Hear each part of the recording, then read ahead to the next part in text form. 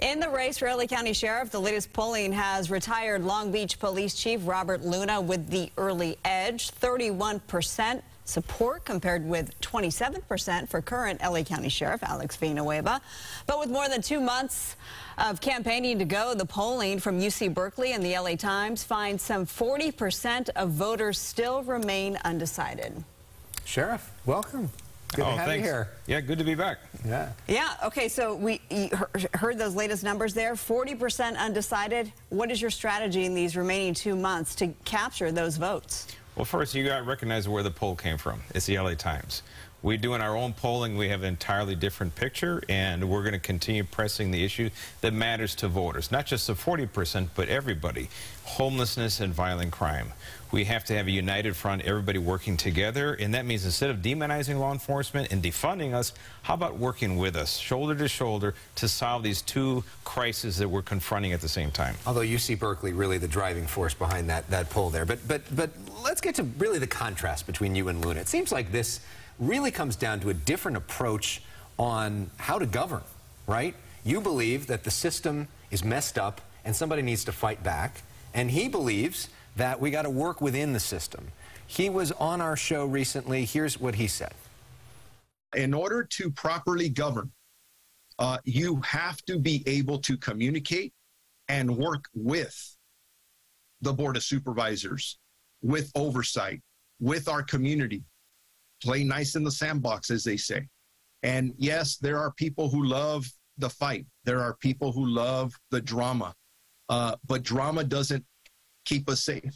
Of course, the board has all endorsed him. The Democratic Party has endorsed him. Most of the establishment has endorsed him. A lot of your opponents say that's a reason to back you, the fact that all these people are backing him. But what do you say to his basic criticism, though, that in order to get more money for your department, get more people as deputies, you got to play nice with the people that control the purse strings? Well, I'll tell you this. This the height of dysfunctionality. If the Board of Supervisors or their chosen puppet candidate is saying it's okay to defund law enforcement because we don't get along with him, how dare they? That is actually harming their own constituents. Physically, that's putting people and their life in jeopardy. Have a hiring freeze imposed on us where we are shrinking. As people are retiring and they're aging out, we're not replacing with young deputies as we should be. We're not replacing with kids from our own communities who are being denied the opportunity to be deputy sheriffs and earn that middle-class job that would allow them to afford to live in LA County. We're not. We're doing all the bad things combined. We're turning a blind eye to homelessness. And what is my opponent's solution? Well, we got to do something different, but he can't even mention what it is because he has no plan. That's the whole point. He's a good country club candidate, but we need someone who's actually going to lead from the front. What about in this latest polling, and we know your take on the poll outright, but in the latest polling that you have an edge for the conservative voter, for more of the Republicans versus Luna, who is capturing more of the Democratic vote. You're a Democrat. That's what you ran on when you were elected sheriff. Yes. But 3-1, Democrats are outnumbered, or they lead in this county. There are more Democrats, so it could be just a numbers game. How do you get that vote back? Well, one thing is, I'm the only one in this race who's a lifelong Democrat. I'm the Democrat of the party of JFK and FDR. Not this bizarre last 2-year thing of let's get rid of all cops because they're bad, and let's get rid of the criminal justice system because it's inherently racist. Let's not hold anybody accountable. How's that working for everybody? If my opponent wants to embrace that, good luck with that plan. I'm going to stick with what's going to keep people safe. But how do you convince some of those Democrats that may be skeptical, that are used to following what the party says? Because last time around, the party said vote for you. And then they did in large numbers. Now they're saying not to vote for you. How do you convince those people? Because there are a lot of them in Southern California. Well, it's pretty simple, actually. All you got to do is walk out your front door. Take your drive to work or to school. How safe do you feel? And you tell me what policy from the establishment Democratic Party politicians in office today, you tell me one policy that has worked and, oh my God, we got to keep doing that. There's only one thing that's been effective. The Homeless Outreach Service Team, my approach to homelessness, it works. It worked in Venice, it worked in Olvera Street. Everywhere we've done it, it worked. You'd think everybody else would embrace it. but they can't because they have to oppose, because that's what they do. They're politicians. Well, you and Luna had your own debate. This was hosted by the Sherman Oaks Homeowners Association not long ago. This was moderated by our Phil Schuman. In the closing remarks, things got a little contentious again between you and Luna, and here's that moment there. To fight everything. I'm not going to be, he calls himself a maverick. Who in the heck wants a maverick as their sheriff? That is not acceptable. Well, there's an old saying that an army of lambs led by a lion will always defeat an army of lions led by a lamb. There you have the lamb right there.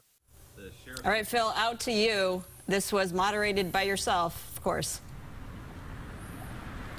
So, Sheriff, it seems like you're always playing the victim. The Board of Supervisors is against me. Everyone wants to defund law enforcement, get rid of police. The Inspector General is against me. Luna is against me. I mean, do you feel that that works to your advantage when it comes to appealing to voters? Well, you have to look at what the establishment represents. They spent $6.5 billion on the homeless crisis in 10 years. They saw the problem double in size.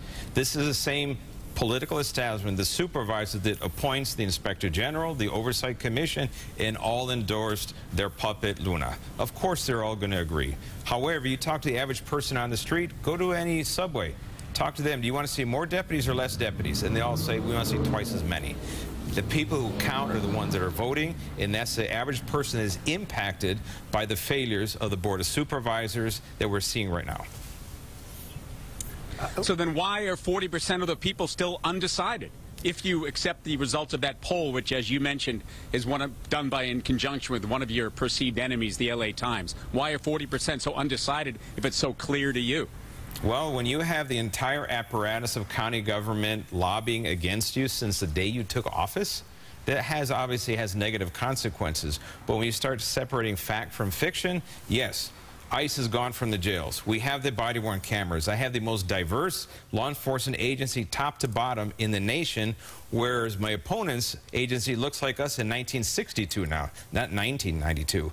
So there are stark differences between the two of us. The voters are going to know very well what's at stake here in this race. Let's talk about another issue that just happened recently, which was the verdict in the Vanessa Bryant case. This was not just the Sheriff's Department, it was also the LA Fire Department. This idea of pictures being shared internally amongst people afterwards, and one picture being shared at a bar never went out publicly in terms of out to the media. She's winning $15 million, her friend she winning $16 million, her friend winning $15 million. What's your big reaction to that? Do you think it should be appealed? I believe it is going to be appealed. I believe the county has already set into motion the appeal of it, but I think the decisions we made, the initial things that deputies took on their own misconduct, it happened. It was addressed appropriately, but most importantly, there was no game plan. How do you fix this? The decision I made early on is the only reason why there are no pictures anywhere. So it worked, and the tragedy happened. We can't undo that, and our heart goes out to all the victims of this tragedy. But if we focus on the big picture, they don't exist for a reason, because we took the right action. And as far as you understand, that an appeal is in the works? Yes. Okay. All right, Sheriff Villanueva, always great to see you. Hopefully we're going to be seeing a lot more of you and Robert Luna in the weeks ahead. Again, we said we just had him on last week. If people want to look at that, they can look at that at YouTube. We appreciate you sharing your perspective. It's going to be a fun few months. Oh, yes. All right. I guarantee you so much. For it.